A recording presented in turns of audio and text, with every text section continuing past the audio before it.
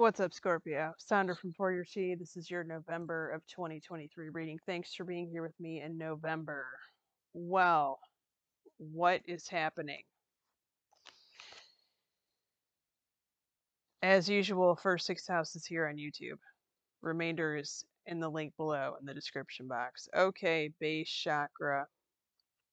You're going through the motions, but you're not having any fun the first couple of days of November.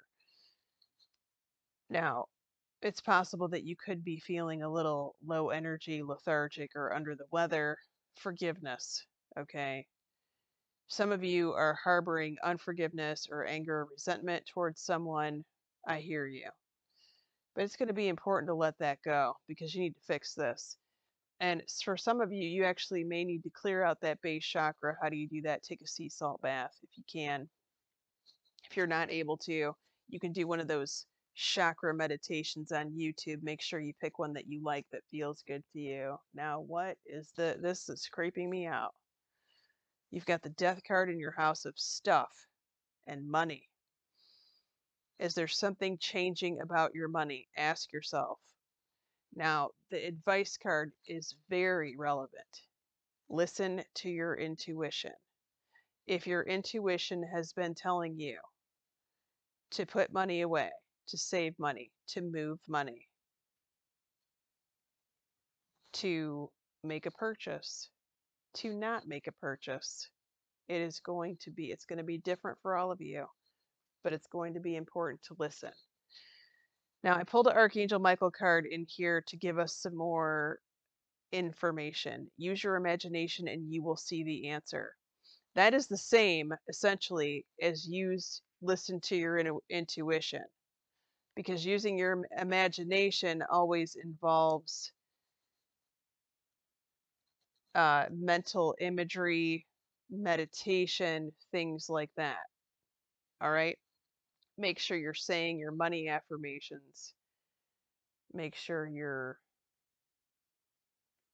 doing all of your practices that you would normally do to keep the abundance flowing. All right?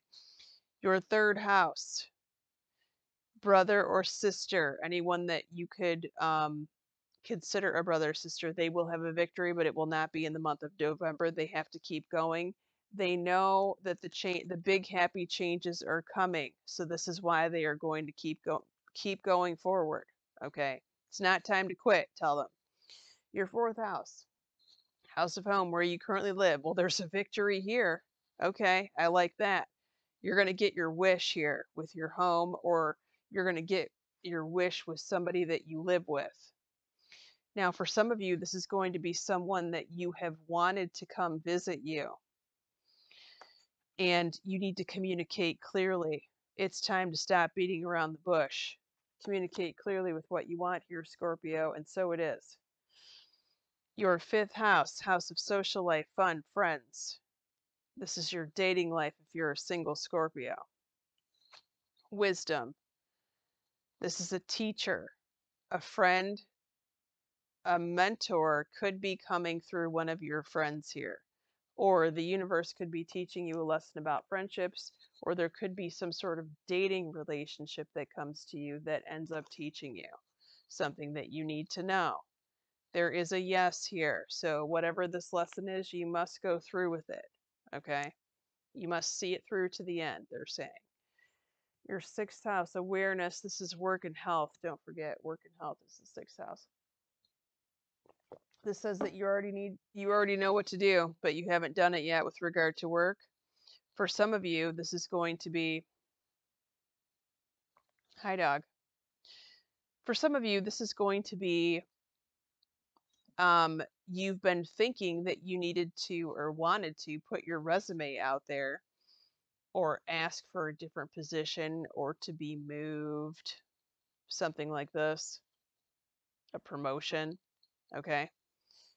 For others of you, this is going to be starting a new health regimen or changing something in your diet or changing a doctor or perhaps seeking alternative medical advice if your current